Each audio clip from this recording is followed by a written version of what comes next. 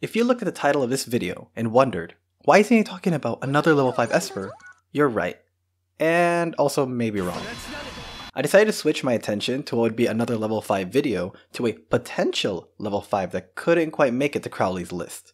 And to be honest, there really are a few that could potentially break in if it wasn't for their minor nerfs or addictions. The one character that I decided to make a video about today seemed low-key OP, and it was Takitsubo Rikou's AIM Stalker ability.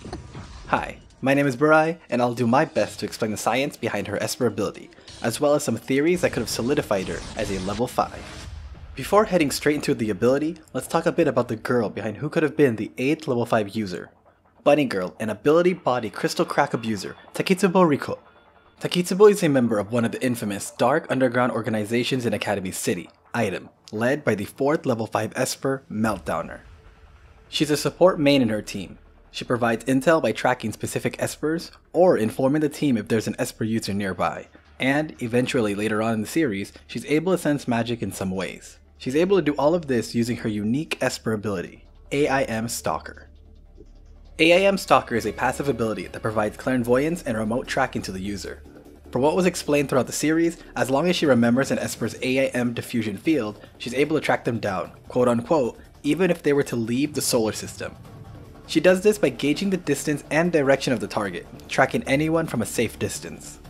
Unlike the previous espers that I talked about, Takitsubo is a rare case, utilizing some of the real-world science that we know with some science only found in the Index universe, that being AIM diffusion fields. The best way to discuss this is by using real-world examples. For this, I'm going to be using a GPS tracker. So, a GPS works by providing information on the exact location of a certain object or person.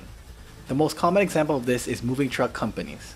These companies track the drivers, vehicles, and delivery using a GPS system. To make sure they don't confuse the vehicles, each tracker on the truck is unique, which means no two trucks have the same tracker. This is the same principle for AIM Stalker, replacing the satellite with Takitsubo and each unique tracker as an esper user's AIM diffusion field. When Takitsubo goes into her tracking mode, she can locate these unique trackers.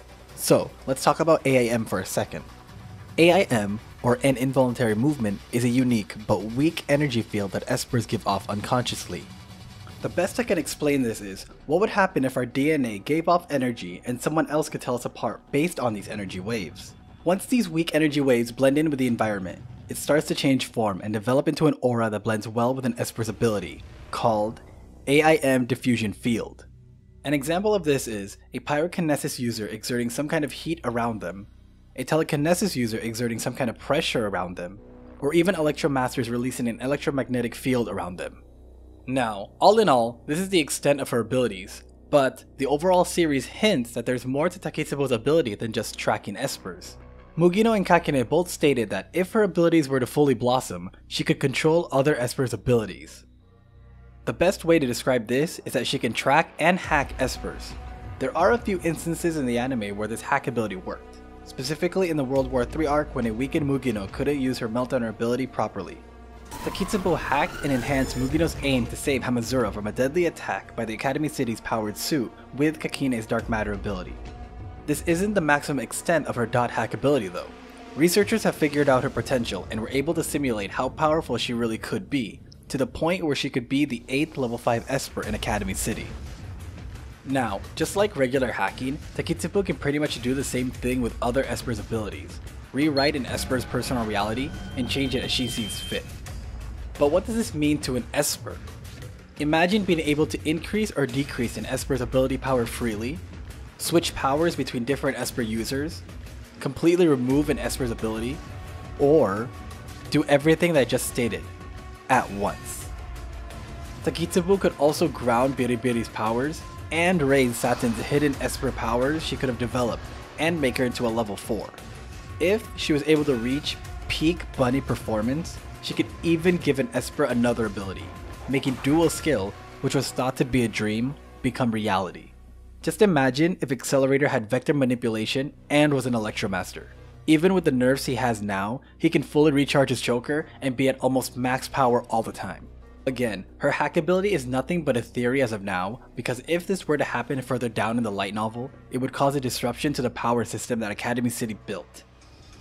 If Takitsubo were to reach this 9,000 power spike, Academy City could take advantage of this, and the power curriculum program would become obsolete. But what stopped her from getting to the top? Her rare potential. See, because this was a very rare ability, scientists and researchers knew it was going to be hard to have her bloom, so they decided on a shortcut to try and cheat their way to a free level 5. And that, my students and viewers, is where the Ability Body Crystal crack comes in. The Ability Body Crystal, or Crystallized Esper Essence, or Body Crystal, or Nectar, or my personal favorite nickname, Esper Crack, is a specialized kind of drug that is used to overload an Esper's ability temporarily, giving them an extreme boost in power level. Its initial form was that of a small red crystalline prism, with its form changing into a fine white powder. Unless it's the Railgun anime, then it's a white chewable tablet. You could say this white powdered, stimulant kind of drug is kinda similar to another drug with somewhat similar characteristics. For Takitsubo, she got the enhanced, more refined Esper Crack, where in most media and anime, except Railgun, she would have to lick the powder in order for her to go into Hyper GPS mode. This does lead her to become heavily reliant on the Esper Crack to the point where her body was close to collapsing, setting the events of the third protagonist of the series heading to Russia. Who knew doing so many drugs could destroy your body? Although she does get herself fixed, it's still unknown whether she still has the capacity to reach this peak form or not.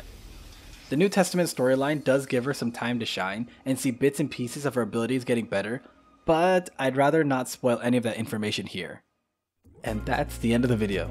I really do hope you guys enjoyed watching as much as I like making these kinds of videos. My upload schedule isn't the best right now, but I do promise more videos like this to come. So again, thanks so much for watching.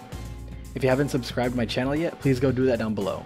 Smash the like button and leave a comment on what else you want me to try and break down for you. That's it for me. See you next time. Ciao!